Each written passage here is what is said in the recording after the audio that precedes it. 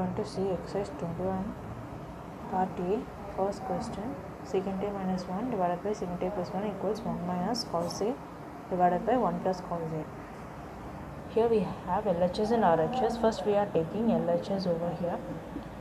LHS is secant A minus 1 divided by secant A plus 1. We know the secant formula already, that is secant theta, which is equal to 1 by cos theta. This is the formula, simple, we know it.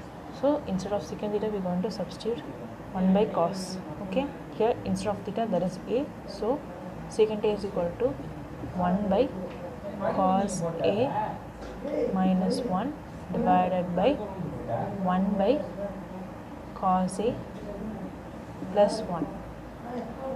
Okay, here it is in the mixed fraction. So what will we do? If there is 1 by 2 plus 1, we will do 1 plus 1 into 2, 2 divided by 2. So it will be 3 by 2. Right? So mixed fraction, we will take it to the proper or improper fraction. So we are going to do the same over here.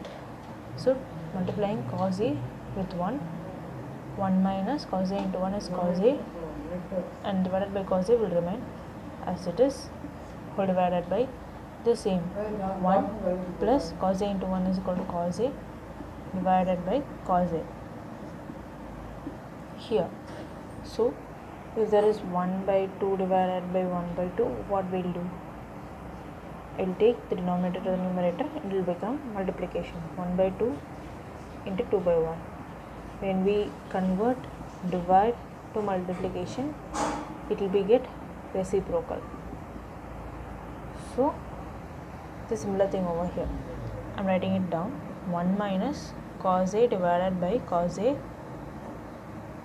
into cos A. This denominator cos A will goes up and this will goes down. So 1 plus cos A. Cos A gets cancelled, similar. So here 1 minus cos A divided by 1 plus cos A will remain. So now check the RHS whether it is right or not. Yeah, we have put the RHS. So hence proved.